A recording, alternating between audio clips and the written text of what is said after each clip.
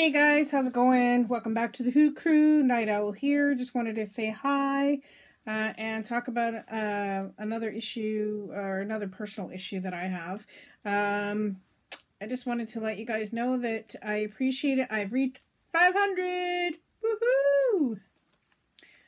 I'm excited. I mean, I have grown so much thanks to the I Am a Creator community. So thank you to everyone who has stopped by, supported, or has liked my videos, who has shared them and everything else. I really appreciate it. So please like, subscribe, and tweet it out, send it to Instagram, send it to Facebook, whatever you wish.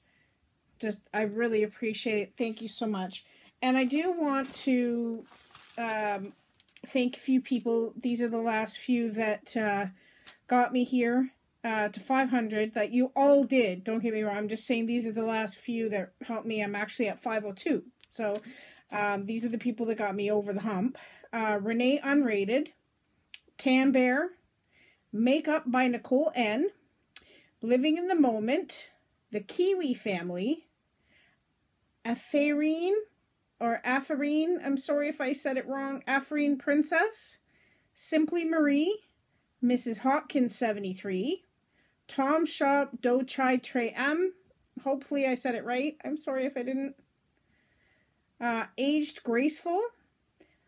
I think it's Quasi RLR. Chattin' Chew with Mrs. J. Leela's Insight. Emily Welda.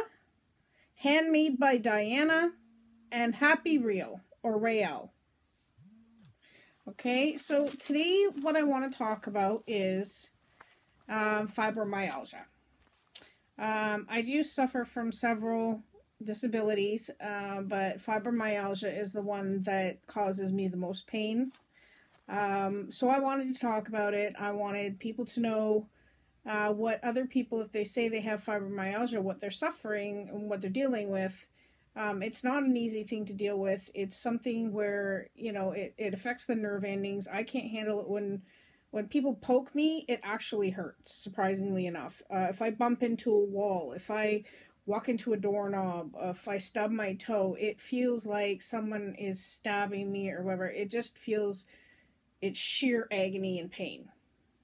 Not all the time because I'm on painkillers, but they're not really helping. They just kind of take the edge off. So anyways, fibromyalgia, which is a hard word to say all the time too fast, is one of the most common types of chronic pain disorders. It's more common in women than it is men, but it's not all in the head.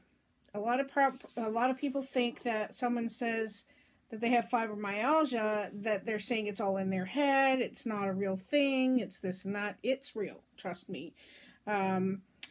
It has been described for centuries. It's the overreaction of the nerves. Sorry, I have it written down here, so I'm just, because I've tried to do research on it, but it's where the nerves become hypersensitive. So it just seems like it's like you just touch someone like this or like this sometimes, depending on the type of day they're having, and it can hurt. Was where a lot of people are very, you know, don't touch me type of people. Sometimes, I'm not saying all of those people are like that, because my son is, with his autism, he just doesn't like being touched at all, but he doesn't have it, but he just doesn't like being touched. I get a hug on Christmas and birthdays, and that's good enough for me. The majority of women have it, but men and women suffer the same. So the symptoms are still the same. Everything is still the same. So, you know, but it's more common in women, for us women to have it. I don't know why. I think a lot of it has to do with childbirth sometimes too, I think, because the amount of children we have, it breaks down our system and everything after every child. So it, you know, takes away our immunity. It breaks down our calcium. So we have to do twice as much to get that back after, because the child's been feeding off all of that while they're inside us, right? So, but I'm not, don't quote me on that. But the pain is that we deal with is sensitivity to touch, environmental sensitivity, muscle and joint stiffness, muscle spasm, exhaustion, trouble concentrating, chronic headaches, bowel troubles, depression. That can all lead to it. High anxiety is part of it as well, which I suffer from. So because it's you get so worked up and upset because you don't want anyone to touch you because you know it's going to hurt. So you get all worked up about it. But then you get depressed because a lot of days there's so much pain that I've had where I've wanted to curl up in a ball in a corner and just leave me alone type thing. But I'm not saying this because I want to complain about this, because I barely ever, I say ouch a lot, but I don't complain because I don't like that. I don't want anybody to have sympathy for me. I just want them to be aware of other people that are going through this as well. That, for people to be more sensitive for people who do have fibromyalgia. A lot of things that can help fibromyalgia is eating fruits and vegetables. Eating more of them can help. Trying to go vegetarian helps, or vegan. Avoid sugary foods, because sugar can make you actually more hypersensitive than normal. And I was chewing on gummy ducks the other day. So I try and stay away from a lot of sugar. I don't buy a lot of it, but when I do buy it, it gets eaten and it's gone. Eat for energy. The best foods for a person suffering from fibromyalgia is almonds, broccoli, beans, oatmeal, whole grain breads, and tofu. So if you're vegan, you're in your glory. Don't omit omega-3s.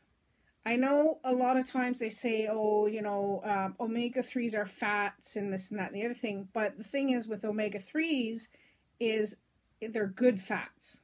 They're not bad fats. So you have to talk to your doctor about what good fats, and I'm sure your doctor or even a weight loss clinic will have a list of good fats that you can eat. But I mean, you can eat anything you want in moderation. When we gain, like I am obese, so for me, a lot of my problem is because of my lack of mobility, because I have a hard time with it, my weight just sits there. I've tried to do different exercises and stuff, but because of the other issues, it's hard for me to do, but I still try. Different things they say that you can try is exercise. Massage therapy sometimes helps. Lyrica is, they want to put me on Cymbalta. There are 2 different medications that you can take that can help with the pain. Cognitive behavioral therapy is another thing because it helps your anxiety and depression, and obviously pain meds. I'm just on simple pain meds. They kind of numb things, but they don't take away the sharpness and everything else. When it's there, it's there. I end up bruised a lot also because I have low iron.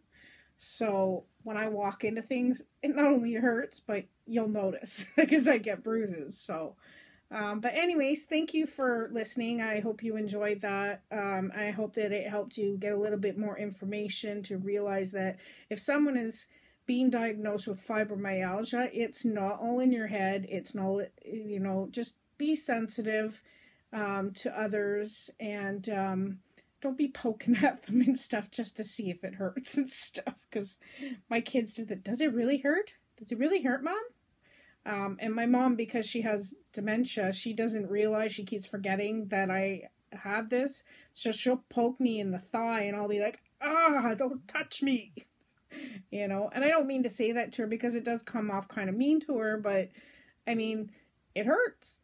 So what am I supposed to say, right? So, but anyways, I hope that helped you get a little bit more information on fibromyalgia, and thank you for joining me. Have a great day. God bless, guys.